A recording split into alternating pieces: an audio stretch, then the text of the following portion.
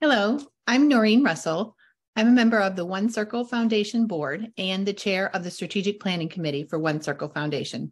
I'm very proud to share with you the results of our strategic planning process for 2023 through 2026.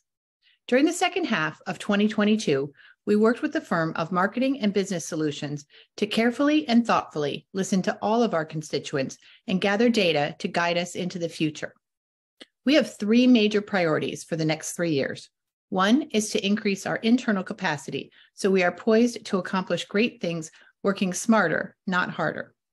The second major priority is to create and measure more impact of what we do. We have Girls Circle, the Council for Boys and Young Men, Unity Circle, and Women's Circle, but we are ready and excited to do more to help youth connect.